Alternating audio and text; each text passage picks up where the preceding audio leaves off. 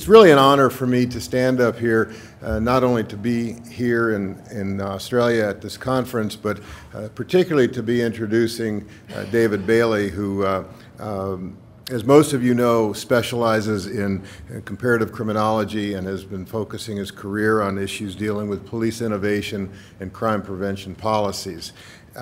His work has been a mainstay for all of us in criminology and policing who have had the pleasure of reading a lot of what he's written and sometimes been able to question him about some of his work, and it's just been, he really has developed policing in the United States and around the world. His base is at the University at Albany in New York, where he's been most of his adult life. I think we all know he's a scholar who understands not only the academic side, but the real world of policing, and has been able to integrate his ability to understand that and put it into practice in the academic world, and has been a major contributor to what we know about policing, not only in America, but throughout the world. Besides all of his contributions to criminology and criminal justice, it's a real honor for me to introduce him as a colleague and a friend. David?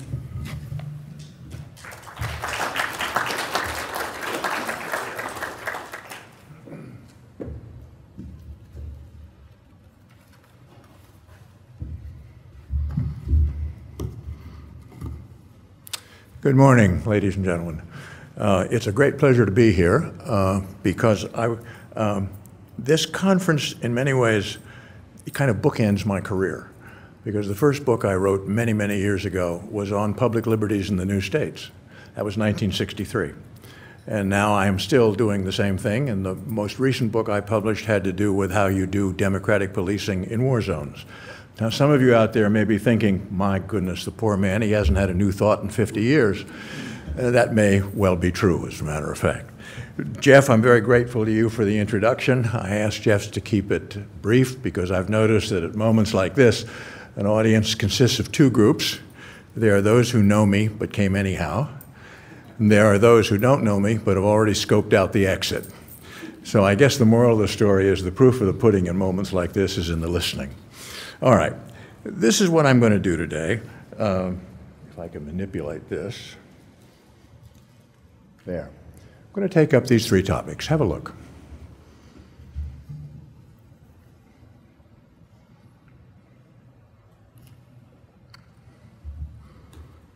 All right, let me take up the very first topic of how far we've come, especially in the last 50 years, since 1963. It goes back a little bit farther to the UN Declaration of Human Rights in 1948. But my thesis is this, that there has been in the last 50 years an enormous change in human rights consciousness and practice in that period of time. And in many ways, it has been a true revolution in police culture. And I want to demonstrate that. I'm going to look first at the international dimension, what goes on at the international level, and then at what's going on at the state level where most enforcement of human rights in policing takes place. The fact is, in terms of consciousness at the international level, it has been remarkable. The Office of the High Commissioner for Human Rights in Switzerland says that before 1947 there were only 2 treaties dealing with human rights. There are now over 150. 150 in that short period of time. The Human Rights Declaration of 1948 is the most translated document in history, according to the Guinness Book of Records. There are now 18 categories of persons who are covered by treaties having to do with human rights. Children, women, workers, the handicapped, elderly, aliens, immigrants, lawyers, curiously enough, journalists, gypsies, and so forth. 18 separate categories. There are 19 categories of violations that are now sanctioned under international treaties. Let me tick off some of those for you. Torture, discrimination, slavery, trafficking, hostage-taking, procedures having to do with arrest, the death penalty, apartheid, weapons of mass destruction, and on it goes. In other words, there has been an enormous elaboration of what has been recognized to be covered under human rights in the last 50 years. There is a scholar, Don Castle, who says this: "The revolution of the second half of the 20th century has done most of the work of defining and codifying substantive reforms." That's a powerful statement. I happen to think it's correct. I'll make another point as well. Some of you will remember from your uni days that Hugo Grotius is considered the father of international law, latter part of the 17th century. And I would argue that more has taken place with respect to the embodiment, the raising of the consciousness of the world community about human rights in the past 50 years than in the previous 4 centuries. It has been a remarkable time, and I simply think it's unappreciated for what has happened at the level of consciousness. Now let me move on, however, to the level of practice. What's going on at the international level? And once again here, I think there are beginnings, I think they are feeble in terms of the consciousness, but nonetheless in terms of the practice of human rights, the enforcement of human rights at the international level. Until about 1990, 1992, and the fall of the Berlin Wall, the end of the Cold War, there were, at the international level, hardly any mechanisms for the enforcement of human rights at all. But I want you to look at what we have now got since that period of time, and that's only about 23 years old. We now have, at the UN level, we have a police force. Police force that numbers now in the UN of about 13,000 people, distributed at the most in 15 missions in the world. There is now an international criminal court that I think you're all aware of, dating from about 1993, I think. And it's been ratified, I believe, accepted by over 120 nations, I think, at the latest tally. There is also a model international criminal code. It's been drafted by the International Peace Institute in New York, the University of Galway in Northern Ireland, and there was somebody else involved in that. Some of you in this room may know more about this than I do, but it exists. And UN police officers can carry it around in their vest pocket and enforce it. I mean, this solves, it solves in theory a particular problem. When the UN police force or EU police forces or whoever it may be are working in a peacekeeping context, whose law do they enforce? Against ordinary infractions? Do they enforce some kind of non-existing, previously, international law, or the law of the country into which they are objected, whose criminal code has already been, to a large extent, rejected, or they wouldn't be there in the first place?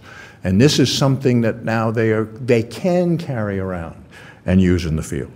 We also have, so there is a, through the International Criminal Court, there is a mechanism for possible adjudication of fundamental categories of human rights. There is also the beginning of a detention facility. You know, the third element in the criminal justice system. In The Hague, people are incarcerated there and are kept pending trial.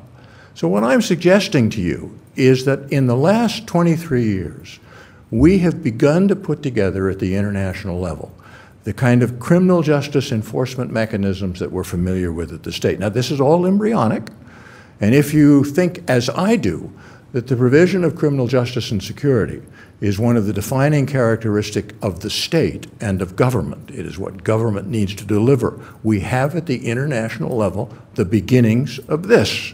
Now, this terrifies a lot of people on the right in the United States who are afraid that the UN is going to take them over altogether, right? But in some ways, their paranoia is not ill-placed. Big things have been happening in the last 23 years. Now, all of these institutions have got to be strengthened if we're going to have an international enforcement of human rights. But the beginnings are there, and I think they are not given enough attention. All right, so that's the international level of both consciousness and practice. Now let me look at the country records. In other words, what's the state record with respect to policing and the recognition of human rights?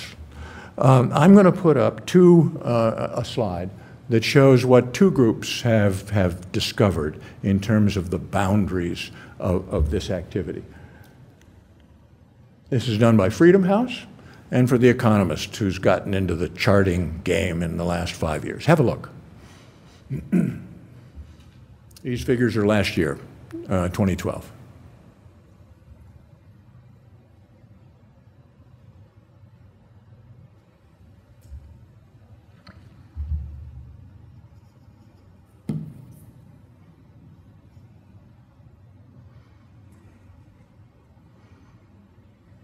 And what you'll notice is that, two things to notice. One is The Economist is a bit more rigorous in the criteria that they apply than is Freedom House. The other thing to notice, and why I put this up here, is to some extent this shows the boundaries within which you could expect a police to observe human rights. And what this clearly shows is that in some countries, it's just not on. It's not going to happen there. Others, there's a possibility. And how great that possibility is depends to some extent on the assessment you make of the vigor of human rights and criminal justice and so forth. I'm going to give you my own personal take on what I think is the status of human rights as observed by the police. And this is very personal. It's my own assessment. There are 192 countries at the moment in the United Nations. I would not be willing to be policed by, I would not be willing to be policed by the police in more than 18 countries, as I figure them out. In other words, as far as I'm concerned, in, I'd say that'd be 174 countries.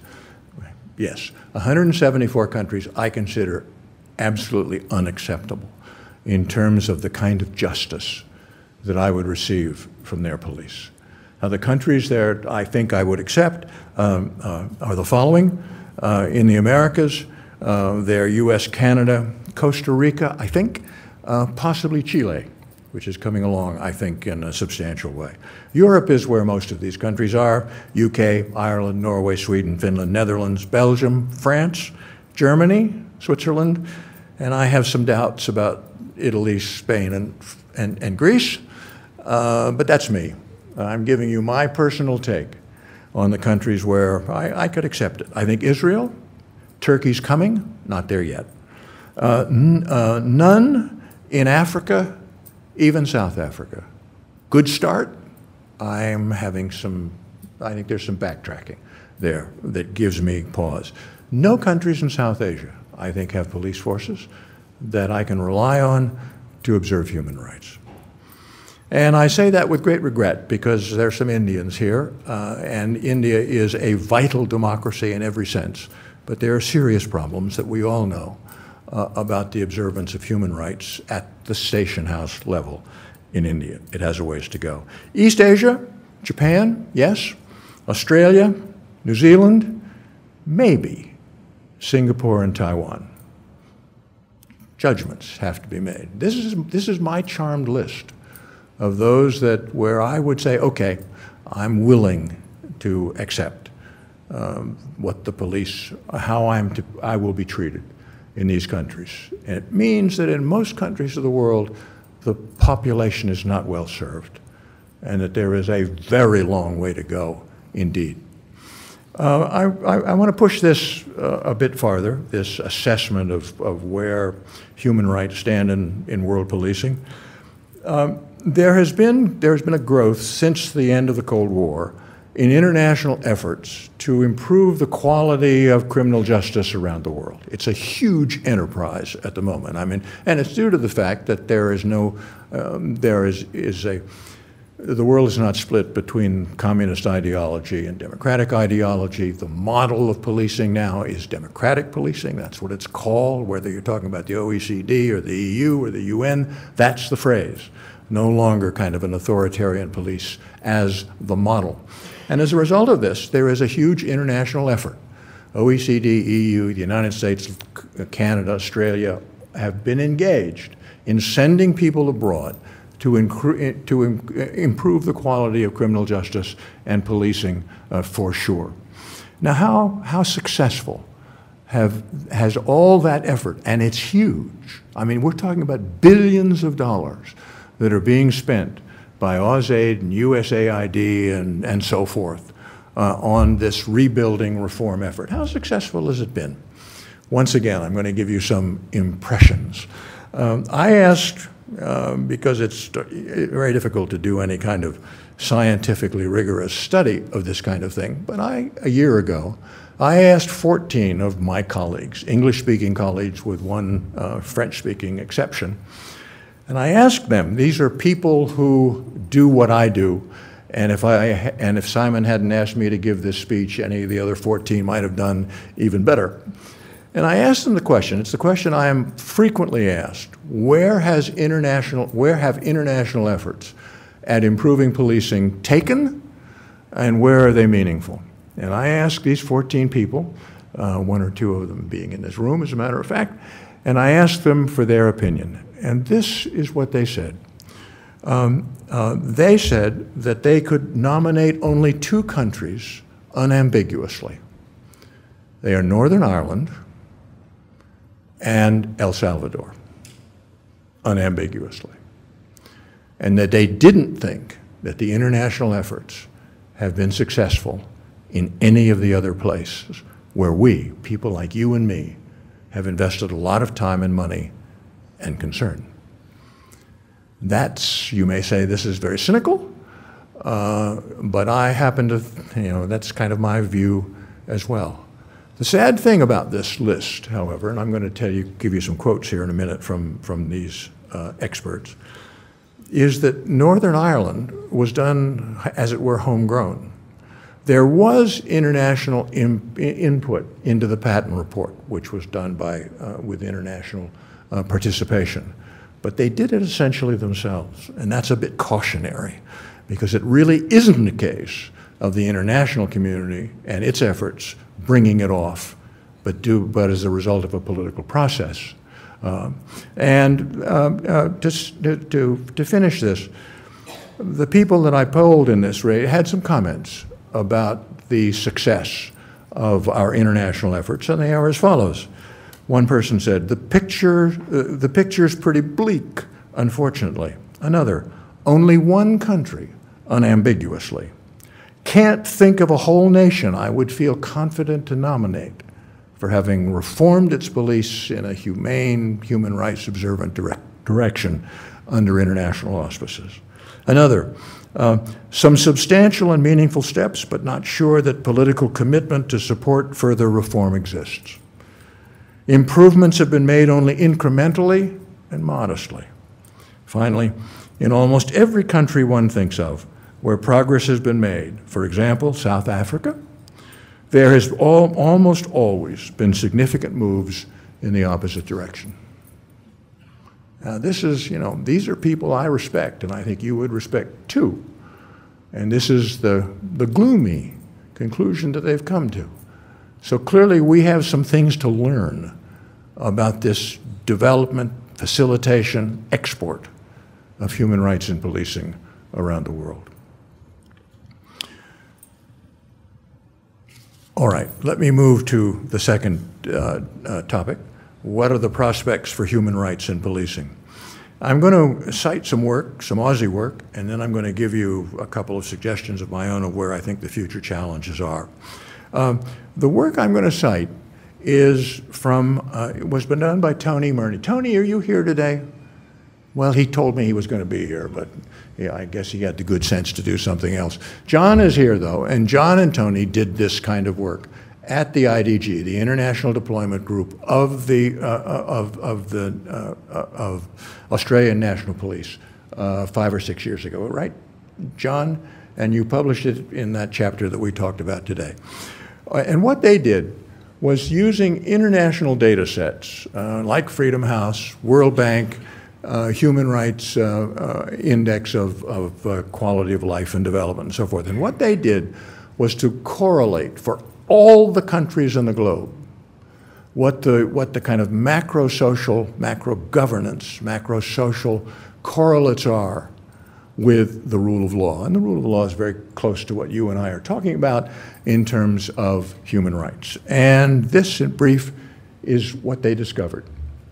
They discovered that that the obstacles to human rights are listed there. Have a look. Or the other way to put it around, that you find human rights observed and rule of law observed where these things are favorable, you don't where they're not favorable. Have a look. What I think you carry away from this is that, that improving, injecting, bringing human rights into policing is not just a matter of good guys and bad guys, but there is a gestalt here. There are larger social processes that have to accommodate the growth of the rule of law or the introduction of human rights. That you can't just tack on human rights in policing to bad regimes, corrupt regimes, places where the quality of life in terms of education, health care, and so forth is abysmal. We are engaged in nation building when we talk about trying to improve the quality of policing. Don't forget that. And I find in the United States, for example, that we're spending billions of dollars with, and we go in there with great expectations, or at least great pretenses, to what we're going to accomplish. And we do it in places which are simply not hospitable. And that doesn't necessarily mean we shouldn't be there, but it certainly should caution us about the kind of success, despite the investment of vast amounts of money, that what you can expect to achieve as a result of that. So that's the first takeaway. The other takeaway that I want to just mention to you is that this is fundamental social science research that Tony and John have done. It was done by under the sponsorship of a police agency. Australians, be proud of this. I think this is absolutely unique. I can't think of another major police service in the world that has sponsored research as deep as this in terms of social science. I think the work is remarkable. I give you their names again: Tony Murney and John McFarlane. This is truly exceptional. And I think it has, it paints the larger constraints, the envelopes within which we have some hope to be useful in terms of expanding the scope of human rights in policing. Now, new challenges. I think there are two. You may think I'm a terrible cynic and very pessimistic. My heart is still in this, but I think it's uphill work. And I can't examine the last 20 years, let alone the last 50, without seeing that it is uphill work. And I think there are two major problems that are looming to threaten human rights. One is simply population pressure on resources. I think there is increased inequality in the world. There is certainly increased desperation in terms of the distribution of resources and what people have got. The frontier of that is water. And we're already seeing violence breaking out in terms of water and leading to violence. But the other aspect of this, and it's a part of the population pressure, is as a result of increased international migration. International migration is increasing substantially. And with it, I'm afraid, is xenophobic violence in the receiving countries and violations of human rights of those people who are coming into our countries. In other words, it's a real question. Do migrants have human rights? To what extent? You're worried about this. We're worried about this. The Indians are worried about it in the Northeast provinces. It's a worldwide problem. And I suggest to you that this may be the frontier, as it were, of human rights backtracking in the next decades. So these are the two challenges. I think resource inequality and the desperation of populations that are moving all over the world and looking for a better life. I'm not talking about the problem of amnesty. I'm talking about just looking for a better life for themselves and for their children. They are desperate. And we have questions to ask about how we treat those people and what kind of regimes of rights that they have. Okay. Now, the third thing that I want to look at today is what can be done to expand human rights in policing. There are really two choices here. And the first is imposition that you just do it for people, or facilitation, where in a sense you come in small ways and you encourage your local government to reform in ways that you want. Now, imposition, I'm just going to take a moment for this because I think something very interesting has happened. There was a regime, an international regime of imposition of good government, and that was under the League of Nations after World War I and up to World War II with the trusteeship system, which is now something largely forgotten. But the point of trusteeship was, under the League of Nations, that government is so bad in certain places, the international community has an obligation to take it over and do it better and to impose a government. Now, we all know what happened to the League of Nations. And in a post-colonial age, let me say, imposing kind of an international regime on some of the countries of the world that really need some help to save people who are being desperately abused. Asking that to happen in a post-colonial age is not really politically correct. At the very same time, in some ways, the UN now is doing exactly that, and it's doing it by stealth. That right now, under peacekeeping, the UN is engaged in nation building. It doesn't admit it, and it hasn't got the resources to do it as well as one might want. But I think very quietly, we are, as an international community, we are reinventing trusteeship. And as I say, this is ideologically kind of paradoxical at the moment.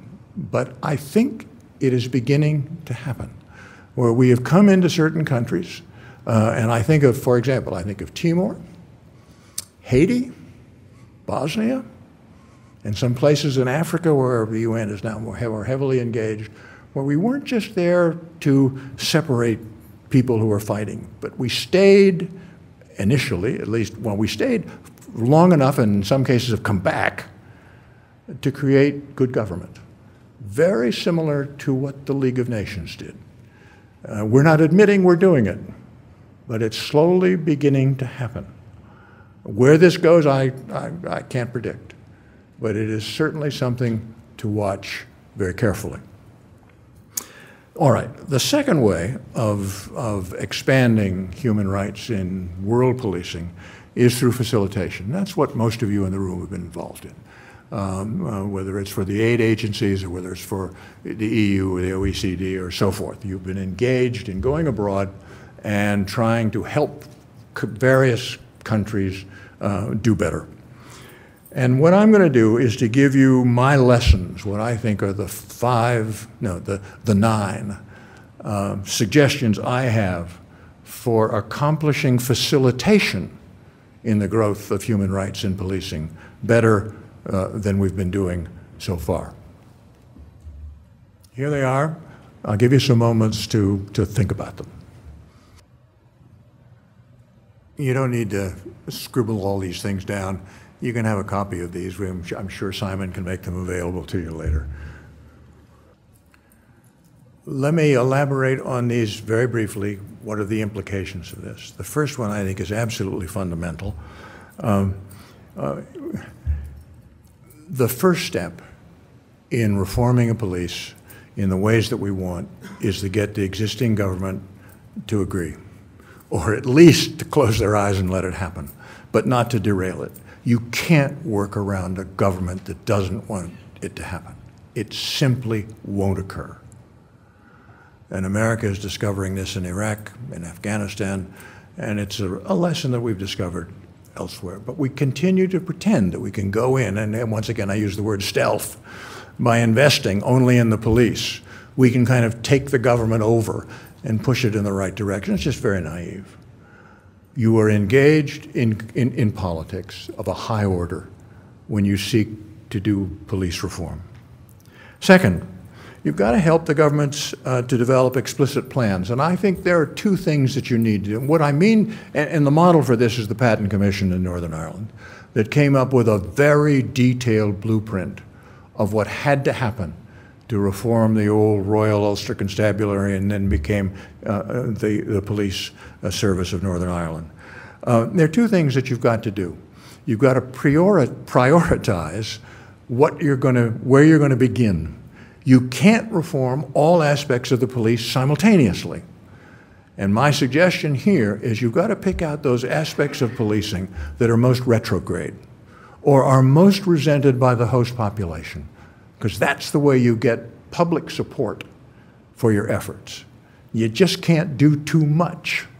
And you've got to have a sense of where we're going to go in steps. The implication here is it's going to take years, yes, and you're not going to do it all at once. But the second thing is, and again, it's a lesson that I think most of us know who have been in the field, to reform the police, you've got to reform other agencies of criminal justice as well. You've got to reform the bar, you've got to reform the court system, you've got to pay attention to corrections, because all of these systems and how they perform, or all these agencies, how they perform, conditions how the police are going to perform as well. So prioritize and broaden the ambit of reform is important. The third one is develop performance indicators. Northern Ireland, which I keep coming back to, had an oversight process. Outside monitors who gave reports 3 times a year about whether the things that the Patent Commission called for actually happened. Somebody has got to be in place to keep score of what's happening with respect to your program. I'm a little tired, let me say about this, a little personal grievance of mine or irritation of mine. I'm tired of the talk of metrics in measuring what we're doing, because it suggests that all of this can be done quantitatively. It's very, very difficult to get quantitative measures for the success, for the institutionalization of human rights. You've got to do it in a more ethnographic, observational, subjective basis. I think most of the people in this room can go to a foreign country, and by spending some time, you know how the police are behaving. Doesn't take long. And if you try, as my own country has done in the Department of Defense, try to come up with some statistics on all of this, you're going to spend a lot of time and a lot of money and employ a lot of academics, and they won't be able to tell you what you're really doing. So I do urge on everybody, don't shy away from getting in the field and watching what's happened. Fourth, recognize that internal accountability is a precondition for external accountability. What do I mean by that? I mean that if you're going to keep score about what a local police force is doing with respect to human rights, you will never get enough information to do this if the local police themselves don't know what the hell they're doing. And if you go into most countries in the world, the police haven't got a clue about what they're doing. They don't know how many people are working for them. They're not quite sure what they do. They're not sure where they're deployed. And I'm talking about some well-developed countries too, by the way, who suffer from these informational deficits. And so what I'm suggesting is that one of the things that you have to do if you are going to successfully figure out whether your program of facilitation is working is that you've got to help the local police develop information systems so that they know what they're doing. Because you are ultimately dependent upon those systems. Or put it another way, you can set up all sorts of either domestic or international bodies to oversee the implementation of human rights in policing. But the local police can fake it, they can fool you, and you have got to find out how they collected their information and how good it is. If you don't do that, you don't have a clue about what's going on, and we continue to forget this. So I am suggesting to you, for example, we ought to be, as part of our reform efforts, we ought to be saying to them, develop what Canada has in Stats Canada, for example, or the British do in the British Crime Survey, or America does in the Source Book on Criminal Justice Statistics, where we've got basic data that we can rely on about what's going on. Some of the, probably the best group that does this internationally is Amnesty, which won the Nobel Peace Prize in 1977, another indication of the change of consciousness.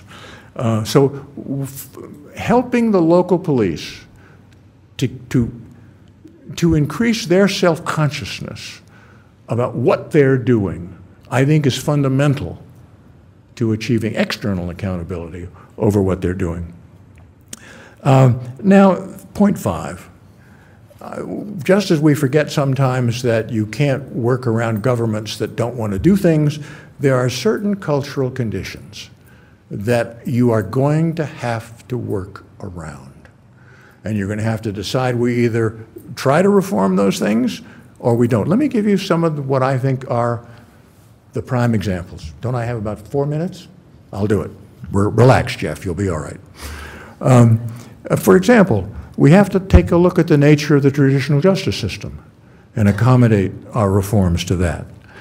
We have to look at whether public service, whether the police regard policing as a public service or as a place to earn money and support their extended families.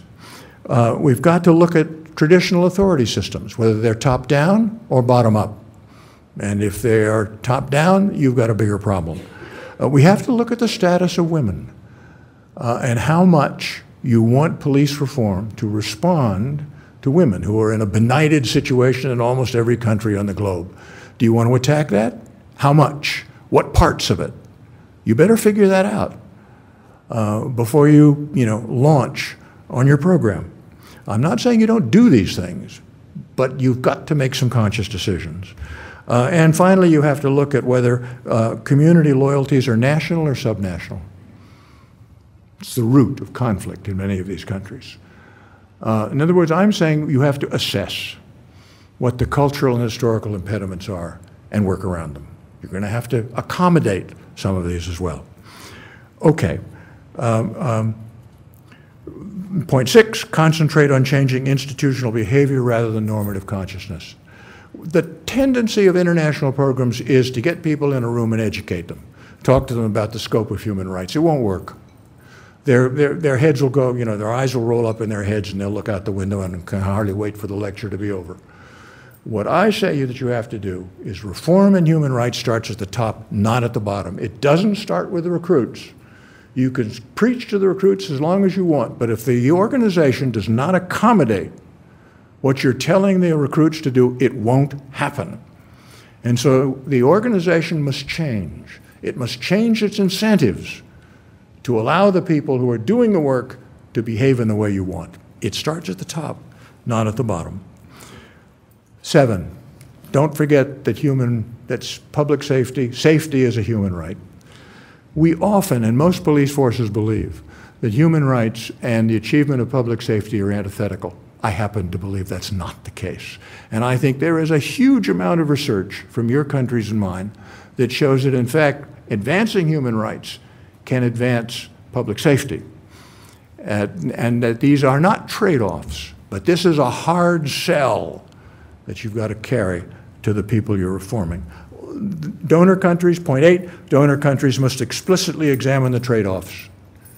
Because many times, countries like yours and mine are in these countries not primarily to help the local population, but because they've got a concern with drugs, piracy, human traffic, and now terrorism. That's really why they're there. And I get very tired, I must tell you, I get very tired of countries that are now doing what they think are good works abroad, and they attach human rights to their security agenda, more or less like lights on a Christmas tree. We pretend that we're there for human rights. We're not.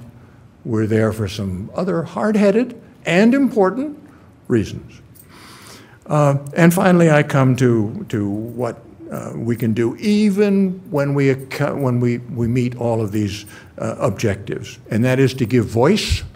We must always preach the value of the reforms that we want. And more than that, we must set an example. We must set an example in our donor countries for what we're preaching abroad. We must walk the walk, and I don't think we do enough of that. Last slide. These are the points that I have made today. And so, let me give you my final watchwords on what good-hearted people like you and I are trying to do, and it is these, 3 of them. Be practical in your advising. Be credible in your practice. Be indefatigable in your commitment.